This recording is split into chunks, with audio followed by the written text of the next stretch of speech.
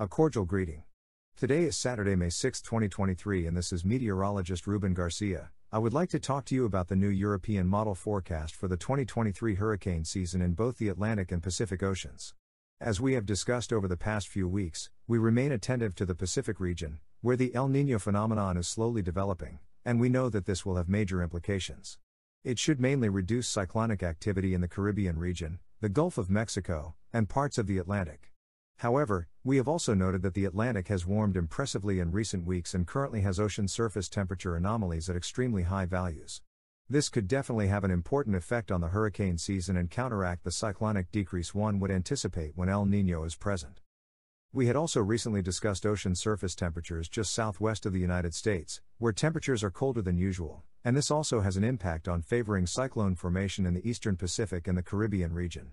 So, again, we see that we have several factors that are competing between a less active hurricane season or a more active one. Remember that El Niño tends to decrease cyclonic activity in the Atlantic and increase it in the eastern Pacific, but warm temperatures in the tropical Atlantic and cold temperatures toward the southwest of California help cyclone formation in the Atlantic. So, again, the big question is which of these factors will be dominant. We had already discussed in the last video that El Niño will possibly be the factor that most impacts cyclonic activity, and if it were not for El Niño, we would possibly be talking about a forecast for a very active hurricane season. However, forecasts continue to predict that El Niño should have a significant effect, although we remain very attentive to see how surface temperatures in the tropical Atlantic evolve, and this unexpected warming should definitely have an effect on the updated forecasts, possibly for a normal or slightly more active than usual hurricane season for the Atlantic region. For our followers in western Mexico, it is anticipated that the hurricane season will be more active than usual in the eastern Pacific due to the formation of El Niño and also due to cold ocean temperatures to the west of Baja California. Having discussed this, I would like to show you the European model forecast. Note that the European model continues to forecast that a moderate or strong El Niño will develop during the next few months and anticipates that between June and July, we will already be in El Niño conditions. But I wanted to tell you that once El Niño arrives in the Pacific, the atmosphere takes time to react to these changes, so from what I see, June, July, and August could be a bit more active than we had previously anticipated because if the El Niño develops in June, the shear winds should begin to dominate this region. However, by the end of August, September, and October, many meteorologists think that the beginning of the hurricane season could be more active than we had thought, but by then, the shear winds should be making it difficult for systems to form in the Caribbean and southern Gulf of Mexico regions. So with this forecast from the European model, we can see that historically when we have the El Niño phenomenon in the Pacific, in blue color, we see historically how the Caribbean and the southern Gulf of Mexico have less activity than usual.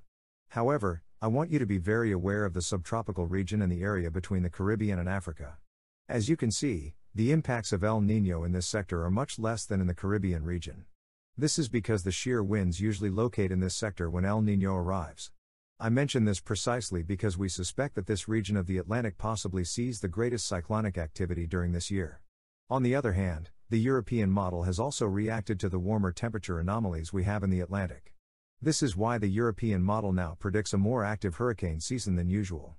Precisely when we have the tropical and subtropical Atlantic with very warm temperatures, this has historically helped the formation of cyclones in the Atlantic region and also in the Gulf of Mexico. However, remember that El Niño must be canceling this effect. But again, let's look at this area between the Caribbean and Africa where historically, when we have warm ocean temperatures in this sector, it reflects in greater cyclone density in this zone. So once again, we see that this area is precisely the one that we think may see more activity than usual during this year, while it seems that the Caribbean region will see less activity. So let's now look at the comparison of the European model forecast in April, which showed for the peak of the season warmer than usual ocean surface temperatures in the Atlantic region, the El Niño phenomenon, and normal temperatures towards the southwest of California. However, when we compare this forecast with the forecast that has just come out for the month of May from the European model for the peak of the season, we see some changes. First, we have a hotter Atlantic than we had in April, and we also see that the region towards California is colder compared to what we had in the April forecast. So these two changes mean that the conditions could be a little more favorable for seeing cyclonic activity in the Atlantic. This change can be seen reflected in the precipitation anomaly forecast expected for the peak of the season, August, September, and October. Look at this image of what last month's forecast was, where more rain was forecast towards the north in the Atlantic. But when we compare it with the new May forecast, there is a very significant change, and now the European model has the tropical and subtropical Atlantic region with more rain compared to what it had in April. So this change responds to what we had talked about, that it now has a hotter Atlantic compared to what it predicted a month ago. Finally, let's see the forecast that the European model had in the past month, where it had a hurricane season close to or slightly more active than normal in the Atlantic and close to normal in the Pacific. Now, when we compare it to the new forecast, we see that the cyclonic activity that it anticipates in the Atlantic region has increased considerably, with up to 40% more accumulated cyclonic energy. So, in general, the European model is now predicting a more active hurricane season than usual in the Atlantic, but with caution since this is a model forecast. Remember that the European model last year also forecasted a more active hurricane season. However, they know that the cyclonic activity in the Atlantic was close to normal. Finally, let's see in the next image where the European model is predicting where the greatest cyclonic activity should concentrate during this year. And precisely, we see again the area of the tropical Atlantic and the subtropical region of the North Atlantic in the zone where the greatest cyclonic activity is likely to be concentrated this year. Also, see the very active East Pacific with areas where we may see more cyclonic activity than normal towards the south of Mexico. Well, that would be all for today's video.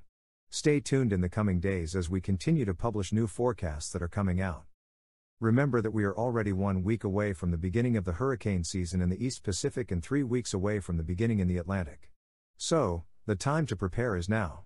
It's always important to be ready for the hurricane season, regardless of whether little or much cyclonic activity is expected. Remember that a single hurricane can affect the region where you live and cause extensive damage. I hope everyone is well. Don't forget to subscribe to my channel by clicking on the red button at the bottom of the YouTube video and share this video with friends and family to have a greater reach. Have an excellent weekend, everyone.